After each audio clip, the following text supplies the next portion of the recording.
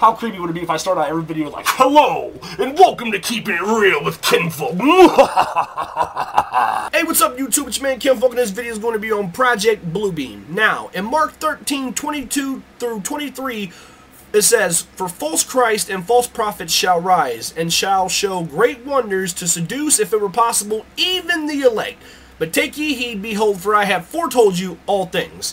Now, to learn a little bit more about Project Bluebeam, let's check this first clip out. The Morrises are experts in non-lethal weapons technology. They are consultants to the Defense Department, CIA, NSA, and world-renowned think tanks. The technology necessary to project three-dimensional images to a point in space requires no new breakthroughs in science.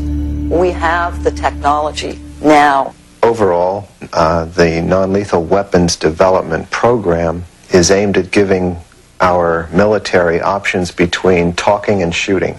Specific system development, we really can't talk about. But the Morrises did talk in general about secret military experiments with lifelike 3D projections in the sky called holograms. Holograms on a battlefield would be to divert the attention of the enemy, to deliver propaganda or something very frightening to make the enemy run away if you think that he will believe. Now, back in the 2008 elections with Barack Obama and John McCain, they did something special with these elections. Remember this?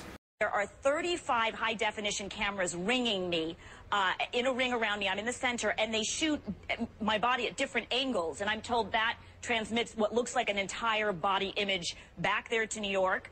These cameras, I'm told, talk to the cameras in New York, so they move, and they know when to move when the cameras in New York move, and it looks a little different from a real person there, but it's pretty remarkable.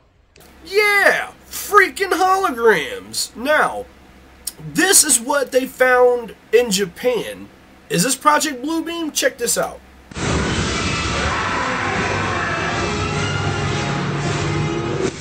ネス湖に消えたと言われるあのネッシーがなぜか東京湾に出現。お台場の海で暴れるこのネッシー、実はこちらウォータースクリーンというもので、特殊機器によって水を扇状に吹き上げスクリーンを作り出し、立体的な動画を映し出す新技術なんです。ネッシーと少年の友情を描いた映画のイベントが行われ、水のスクリーンに現れたネッシーは全長15メートルとなかなかの迫力です。Now, they're already doing stuff like this.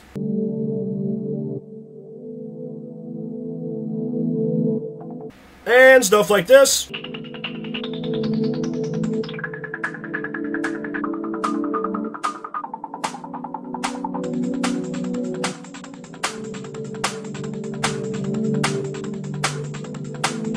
And stuff like this.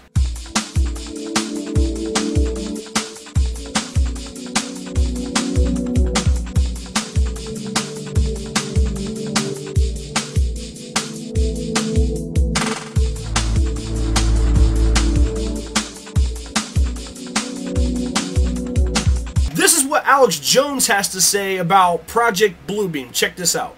But we know that there are declassified U.S. government plans that have been in even mainstream news for the last 15 years or so to project with giant hologram projection systems a 300-yard tall Buddha or Jesus or Muhammad. And the Pentagon admits that since the 70s, at least, they have been working on these giant projectors that can project a UFO, they can project a giant pizza in the sky if they wanted to. True. And so even the second coming. Absolutely. So we know that's going on. And we know that the New World Order is all about hoaxes, all about control, all about mass panic. And so it's admitted that they have spent billions of dollars in the United States alone. Other governments have done this as well, to develop fake UFO landings or fake hologram projections. Then we have Project Bluebeam. Now, listen to what Alex Jones has to say about these government UFOs that our government is making. Check this out, then I'll tell you guys my point why I'm getting into UFOs with Project Bluebeam. Check this out. Getting into the information we have concerning staged UFO events. Now, we see from Alex Jones that our government is making UFOs. This is my own theology, this is my own opinion, my own theory. I believe that we're going to have an alien attack, but it's going to be fake. Fallen angels are going to come to Earth in crafts because we know that they're advanced knowledge, the Nephilim. I believe they're going to come to Earth and say, they're going to quote our Bible, quote from Genesis, and say, we made you in our likeness. Get it? We made you in our likeness. God didn't say he made you in his image. That's my own theory. Now, let's look at the sky as a giant green screen, because we know in Hollywood they use green screens to create surroundings that are not normally there. Now, from watching the Alex Jones clip, we know that our government is making UFOs. Let's think about our sky as a green screen, satellites as projectors, and they do this. They take the image of the UFO, they put it in their computer, process it up to the satellite, it projects it onto the sky, and then boom, the mass deception. Greetings, citizens of Earth. My people have developed technologies which allow us to throw off our physical forms and travel great distances in the blink of an eye. We are in dialogue with your leaders to help the human race survive its infancy, for we believe in you. We are helping your scientists find cures for diseases which afflict your bodies, and helping you to preserve your planet's most precious resources. Many among us wage peace, and one day, with our help, war may be a thing of the past. Our army is 1 billion strong and growing. Suddenly there was a threat to this world from some other species, from another planet, outside in the universe. We'd forget all the little local differences that we have between our countries. Perhaps we need some outside universal threat to make us recognize this common bound. Just finishing up, this is the Vatican now, a 5-day conference on aliens. Father Jonathan Morris, Fox News contributor, back with us. Father, good morning to you. What a great movie that was. It was a wonderful movie. Drew Barrymore, and off she went.